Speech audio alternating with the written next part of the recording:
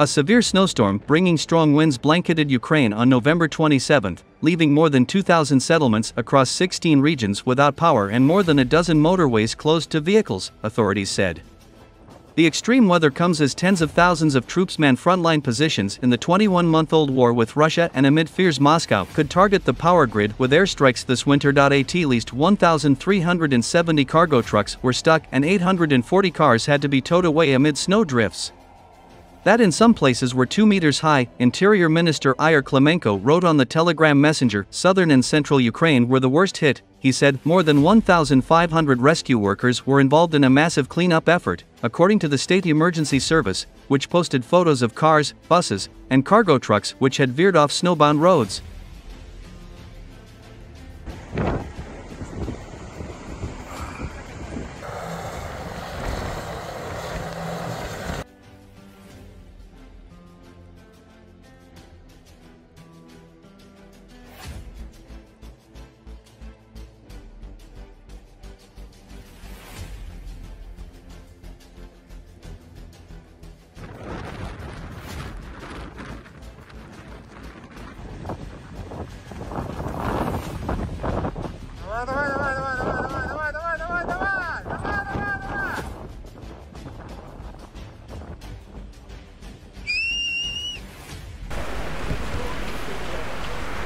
Да, конечно, да.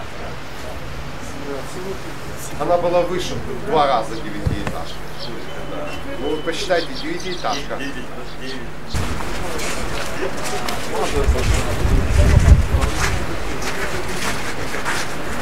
Катастрофа, конечно, серьезнейшего масштаба. Это даже не городского, а считай государственного, потому что осталось порядка 150-200 человек, жителей нашего поселка.